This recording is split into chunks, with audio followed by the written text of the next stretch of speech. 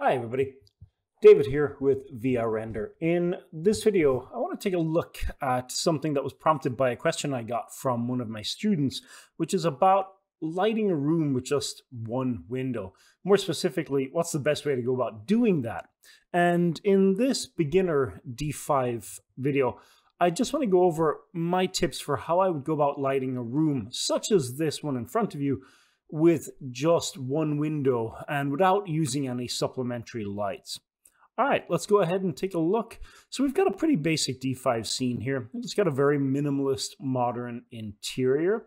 We got some nice objects and some nice decorative elements, but overall, it's a pretty basic, very minimal room. And we have one major light source, which is this window right here. Now, it doesn't really matter the placement of the window per se. I just put it here for ease of use. So let's just take a look at our scene. How do we go about lighting this scene using just natural light and without adding in any artificial lights? All right, so the first thing we'll want to do is look at the GeoSky settings, and you can see that on the right here. Now, by default, the sunlight intensity is pretty low, and the sun disk radius, I believe, is probably around like 2 or 3 or something. And so what we want to do is, if you want to light this using the Geo and Sky, let's go ahead and increase the sunlight intensity and then rotate the Geo and Sky so sunlight is coming through. All right, looks pretty good. You'll notice as well, we're getting some pretty harsh shadows. This will be partially determined by the sun disk radius. You can see we put it down to 0. It's pretty jagged. And if we crank it all the way up to 10, we get much softer, more diffuse light. Now, generally, my preference is this, shoving the sun disk radius up quite a bit, but this is kind of just situation dependent. But it's nice to have that really, really nice, smooth shadows. In saying that, though, the scene is still kind of dark in areas. Now, let's pop over to the Effects tab, and there's a couple of things we want to do here. By default, D5 currently in the 2.4 version tends to have bloom on. Not really sure why that's the default state, and so you get a kind of look like this. My preference is to turn that off, and we're going to leave all the highlights and shadows and slopes. The other important thing is to make sure the auto exposure tab is off. Now, this isn't inherently bad. Like, this kind of looks okay-ish. But you can see you're getting this massive hotspot, this blown out area that's right here, and it kind of just washes out the entire image. So the next thing you'll want to do is turn off the auto exposure.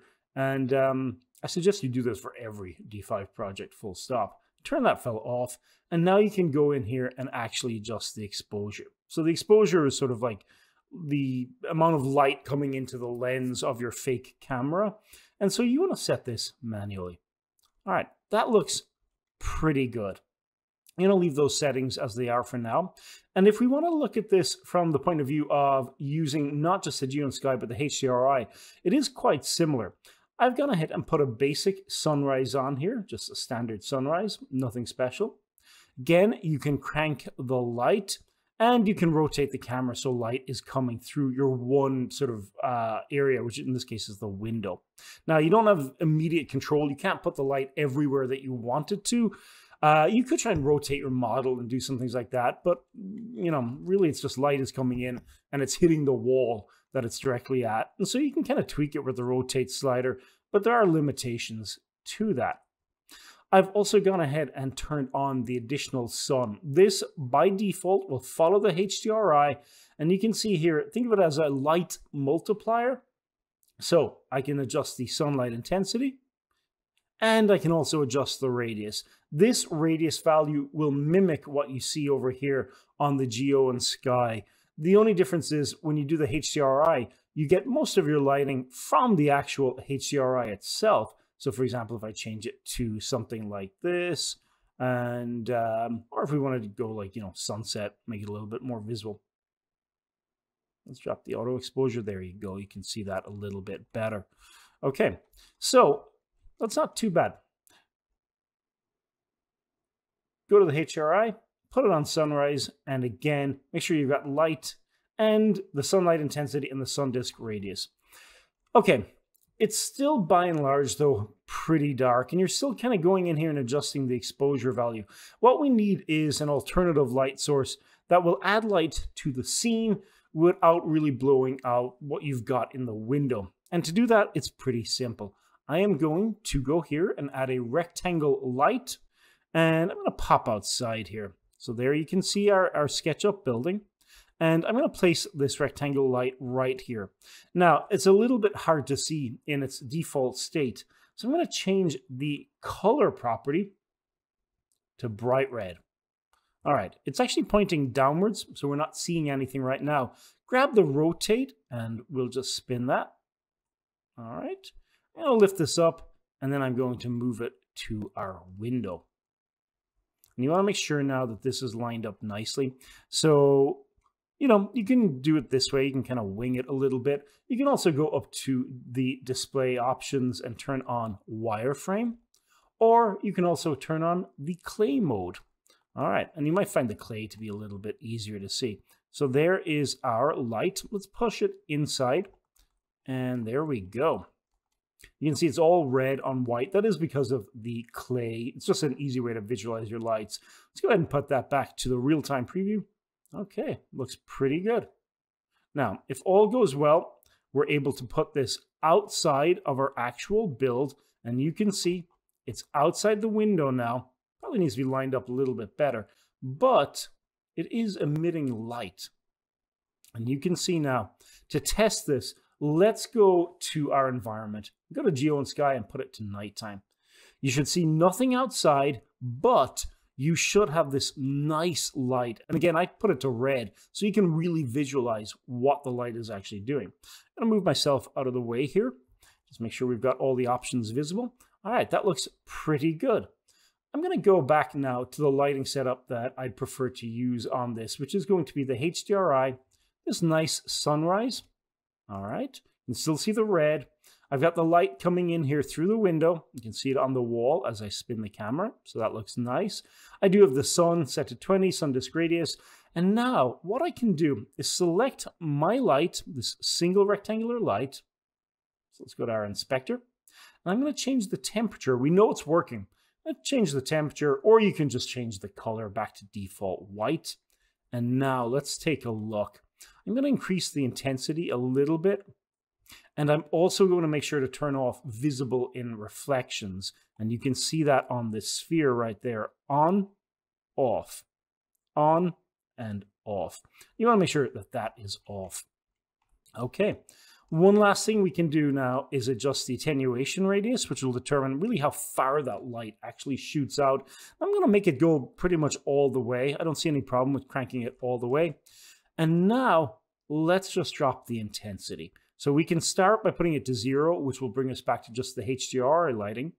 And we can slowly increase this. You can also reposition our light if needs be. You do generally want this, though, outside of the actual window. But if you're having a hard time getting light exactly where you need it to go, one thing you can do is adjust the size. Generally, it's recommended that you try and get this to line up pretty snugly with the window outside, and make sure that it's kind of flush. There we go. That looks pretty nice. All right, go back into our room. It's very blown out right now, but that is partially just due to the intensity slider. And so we're going to start bringing that back. All right, I think that's looking pretty nice. All in all, yeah. And you can see now we've got light in the room. It looks bright, it looks kind of welcoming, kind of warm at the same time, and we're getting some really, really nice shadows. If we completely turn off this light, you can kind of see the difference here. Getting really dark, pronounced shadows. And again, the only other way to fix that would be to go back to the exposure tab and kind of blow out the image a little bit. So I think it's a pretty simple way. Just add a rectangular plane. And if you're really still stuck for a little bit more lighting, you can always add a rectangle plane on the ceiling. Again, I'm going to put this, let's put it to about 5,000 by 5,000 and drop the intensity very, very low. If you wanted to see this again, there we go. That's the effect it's actually happening. So let's put this down to like 2 or 3. Now, in many ways, you're still kind of adding artificial lights, but they're not lights that are visible in the scene. It's not like having spotlights from the ceiling or hanging lights on the wall or anything like that. You're just sort of adding this sort of bland white light to the scene just to lighten up the shadows. And you can see this guy will sit right here quite happily on the ceiling, and just adding a little bit more light into the shot. Keep it at a very low value, and you can always reposition it or move it as you see fit, but it will do a really, really nice job. All right, I'm going to go ahead and leave it there. Thank you guys so much for watching, and I'll see you in the next video soon.